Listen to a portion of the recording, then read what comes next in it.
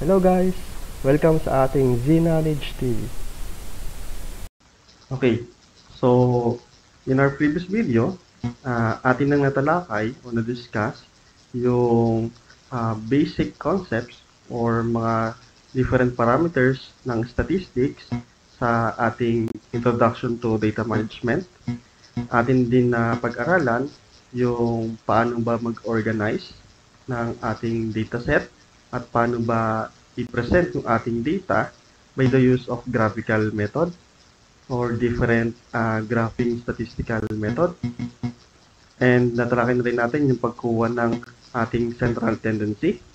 So ngayon, atin naman pag-aaralan o i-discuss yung importance ng measures of dispersion. So, lahat ng ito ay pag-aaralan natin dito sa ating tutorial. Pero, before tayo mag-start, don't forget to like this video and click the subscribe button para ma-notify kayo sa mga next videos. So, let's get started.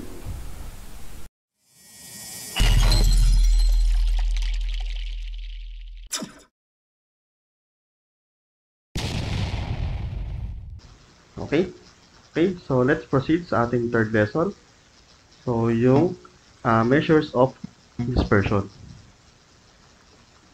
Okay, so another important characteristic of a dataset is how it is distributed or how far each element is from some measure of central tendency. So there are several ways to measure the variability ng ating data. Although yung most common at yung most important is yung standard deviation, which provides an average distance for each element from the mean. So several others are also important and are hence discussed dito sa ating discussion, sa ating topic. Okay, so dito nga matatalakay natin yung word na standard deviation na kung saan ito yung statistical term that provides a good indication of volatility, which is it measures how widely values are dispersed from the average. Okay, so dun papasok yung word na dispersion natin. So ano ba yung dispersion? So dispersion is the difference between the actual value and the average value. Okay, so kung gaano ba kalayo yung data natin dun mismo sa average value. So ayun yung dispersion. So una natin pag-usapan na basic measures of dispersion is yung tatawag natin na range. So range is the simplest and easiest way to determine measure of dispersion, which takes into account the highest and lowest values only. So ito yung formula ng ating range. Range is equal to highest value minus lowest value. Okay, so here are the advantages of the range. So una, it is easy to compute. Next, it is easy to understand. Okay, so let's proceed sa ating example 1. The daily rates of a sample of 8 employees at z-knowledgeTV Incorporated are 550, 420, 560, 500, 700, 670, 860, and 480 pesos. So, find the range. So, sa ating solution, first is determine natin yung highest value at yung lowest value dito sa dataset natin.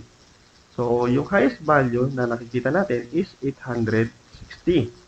And then, yung lowest value is 420. So, next is solve for the range using this formula. So, highest value minus lowest value lang. So, ang highest value natin is 860. Then, ang lowest value natin is 420. So, ang sagot natin is 440 pesos. So, therefore, the range in daily rate salary is 440 pesos. Okay? So, next. So, next basic measures of dispersion is yung tatawag natin na mean deviation.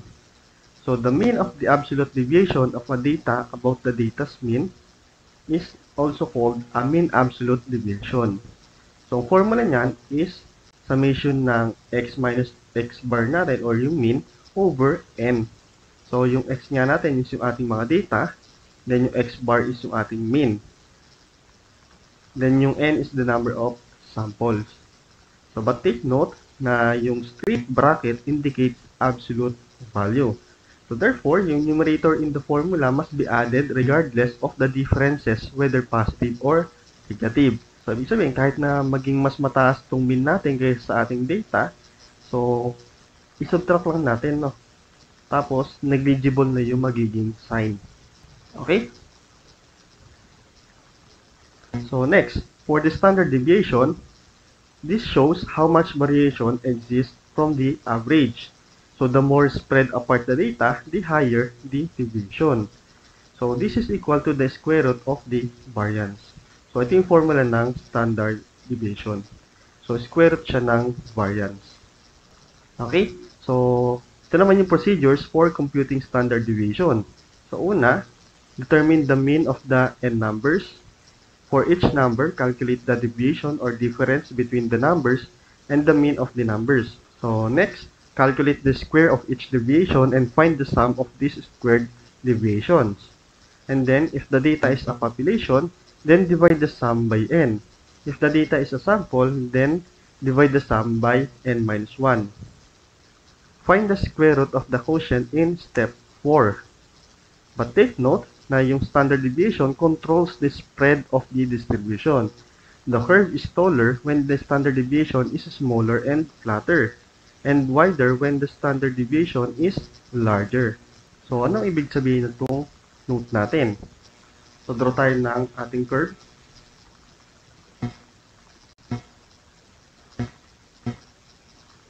Okay? So, kapag daw yung curve natin is mataas, therefore, ang standard deviation natin is maliit lang. And kapag naman yung curve natin is malapad, okay, so yung standard deviation natin is larger. Okay, so next. So, how about the variance? So, variance is a mathematical expectation of the average squared deviations from the mean. This is equal to the square of the standard deviation. So, volatility is a measure of risk. So, these statistics can help determine the risk an investor might take on when purchasing a specific security. Okay, so ito yung mga formula ng ating variance. So, sa unang row, so ito yung formula sa ating samples. Sa second row, ito naman yung mga formulas sa ating mga populations. Okay? So, where x is the value of any particular observation or measurement. Yung x bar naman natin is yung ating sample mean. Yung mu is the population mean. Yung n na maliit is the number of samples. Then the big N is the number of populations. And then yung square ng sigma natin sa ating samples is the sample variance. And then yung square ng sigma natin sa population is the population variance. Okay, so let's proceed sa next example. So find the mean deviation and standard deviation of the data on the amount of time consumed by two students in their gadgets. Okay, so for the solution, so meron tayong dalawang data. So meron tayong 48 and 64 minutes. So first is kunin natin ng mean, yung dalawang yan. So ang mean is 48 plus 64 divided by 2 kasi dalawa lang sila, kaya katibid sila sa 2. So ang sagot doon is 56. Okay, then itabulate natin. So, meron tayong data na 48 at 64. Then, ang mean natin is 56. So, una natin gawin is subtract yung ating data dun sa 56. So, 48 minus 56 is negative 8. Then, 64 minus 56 is 8. And then, i-absolute value lang natin. So, kapag in-absolute value natin, itong nakuha natin dito, so, negligible na yung sign kung positive man yan or negative kasi lagi siya magiging positive. So, absolute value ng negative 8 is 8. Then, absolute value ng 8 is still 8 or positive 8. And then, kunin natin yung sum ng absolute values natin. So, 8 plus 8 is 16. Then next, square natin yung nakuha natin na per absolute value. So, square natin itong 8. So, ang sagot doon is 64. Okay? Then, square natin itong 8. So, ang sagot doon is still 64 din. Then, kapag pinag-add natin yung dalawang yan, so, makakuha tayo ng 128. So, since na ang hinahanap natin sa ating example is mean deviation at standard deviation, so, unahin natin itong mean deviation. So, ang formula ng mean deviation natin is ito. So, since na nakakuha tayo ng summation ng absolute value ng x minus x bar, is itong 16, at ang n natin is dalawa lang, dahil 48 at 64 lang. So, divide natin yon. So, magiging 16 divided by 2 ay 8. So, therefore, ang mean deviation natin is 8. So, next. Para makuha natin yung standard deviation, gagamit tayo ng formulang ito. Okay? Then, since na nakuha na natin yung summation ng square nitong x minus x bar, so, substitute lang natin yon. So, magiging square root ng 128, then yung n natin is 2 minus 1. Kasi dalawa to, di ba? 48 at 64. So, 128 divided by 1, so, magiging square root ng 128. Okay?